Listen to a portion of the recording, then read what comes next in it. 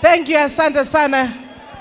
Your Excellency, Raila Amolo Odinga, the 5th President of the Republic of Kenya.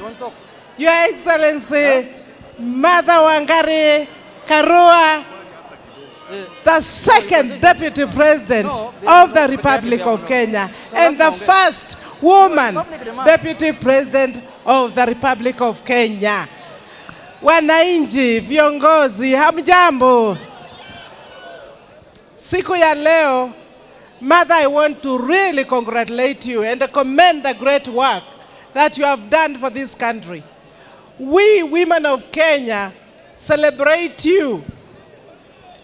And this is coming out of the great visionary leadership that has been provided by His Excellency Raila Amolo Odinga over the years. Any time that the women of Kenya wanted something and support, and we went to His Excellency Raila Amolo Odinga, he never disappointed us. We, the women of Kenya, have continued to knock doors, to be on the decision-making tables. We have continued to indeed break the glass ceiling. Today, we have broken another corner of the break ceiling. And therefore, Mother, congratulations. We'll do it with you. You do it for us, the women of Kenya. We know we still have a long way to go. We know that with you on the table and other good women of Kenya who will be on the decision-making table, you will make a difference. And where women sit, it is about the nation. It's about our young people. It's about the women in the village.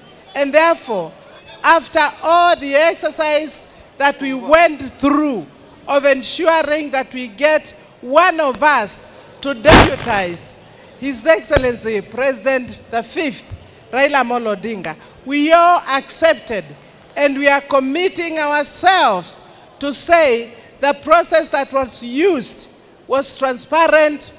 None of us was not given an opportunity, and we want to say we are one thing.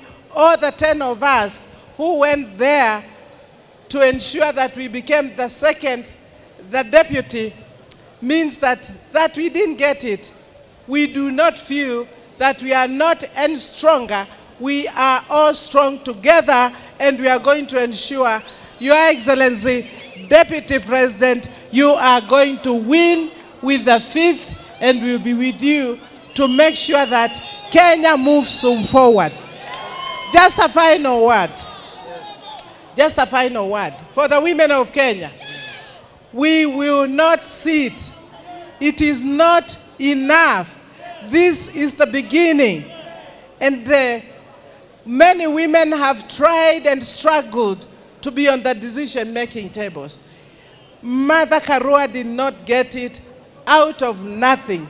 She has represented our interests, women interests, youth interests, constitutional reforms of Kenya until this day.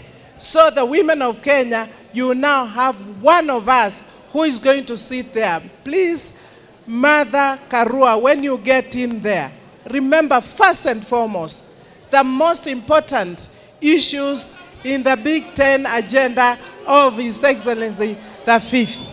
The women issues, healthcare, food, water, these are things that are very key to women issues. I want to thank you once again, congratulations, and we move forward. Asante sana. God bless you. God bless you. Before I go. Tuko tayari kuweka baba ofisi ya rais wa Kenya tarehe 9. Tuko tayari? Asante. Nionyeshe na mkono nione, nionyeshe na mkono. Nionyeshe na mkono. Asante sana. God bless you. Haya, sasa nataka kualika Mheshimiwa Peter